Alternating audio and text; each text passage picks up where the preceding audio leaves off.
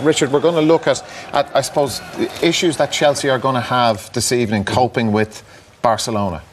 Yeah, it's a hard one, this, because I've watched it a few times and I don't know which way to do it, whether it's Barcelona way or what Chelsea need to do, because it is difficult. But Barcelona, for all the great play, it always begins at the back, and this is it. They pass the ball, they're so patient, and they try and drag Chelsea out. For me, Chelsea need to squeeze them higher up the field. When they don't, the patience.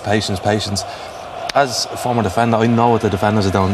At the back, they're shouting, push up, push up, push up. So, as you'll see, it will go on. Still, everyone's in their positions. But then as the game progresses, the defenders then want to do that. They want to do that job. They want to close it down. Moses gets pulled out of position, a ball he's never getting to. And then this is where the gaps start appearing. And as the game goes on, more and more this happens.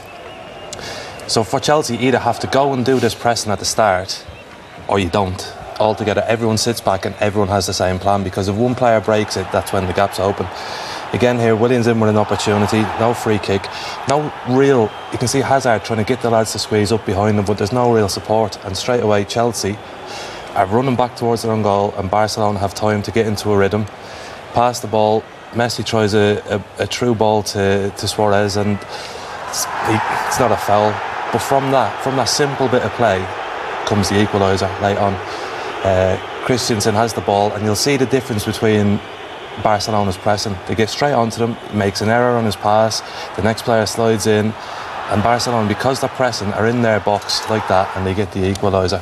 So for Chelsea to let Barcelona have the freedom to build up from the back is going to cause them their own problems in the long run. It's key. If they do play any kind of a pressing game, Chelsea, it's got to be orchestrated. If one kind of doesn't go, and I'm thinking of someone like Hazard, we know what he's like on the ball and how creative he can be, but there has been games in the past where you look at whether or not he wants to do the graft. If he doesn't do it tonight, Barcelona are going to get it's a high risk game. It depends where you do it, better than Richard. anyone. I mean, you said you'd like it higher. I remember when Mourinho took the Inter team there, and they had a 1-goal lead, and they actually defended just about 10 yards inside their own half.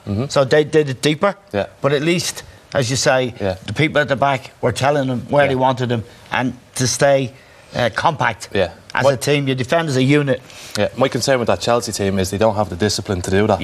I think if you say to them all sit back and defend, then that's fine. At some point in that match, Hazard's going to go, he's going to break the line, Moses is going to break the line, Fabregas will break the line, and that's when the trouble begins. So for me, they either have to be higher up or they have to sit back, but they've got to be very disciplined tonight. And as well, lads, as the discipline, they're going to need to score at least 1 goal tonight, and this fella is in super form. They are, I mean, we speak about the difficulties here, trying to deny Barcelona space when they have the ball, the discipline required to close down the midfield. But up front, when they get opportunities, they're going to have to be clinical, because I don't think this is going to be a game where they can afford to miss 2 and 3 chances and still expect to score.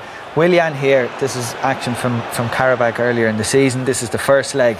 If he gets the ball in areas like this, you know this is what he can do. He was really unlucky in the first leg, hit that post and hits the other post in a moment, but he's a quality player.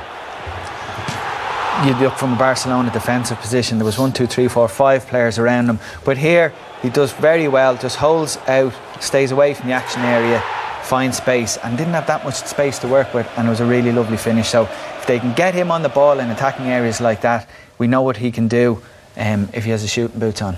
OK guys, for the moment, thanks very much indeed.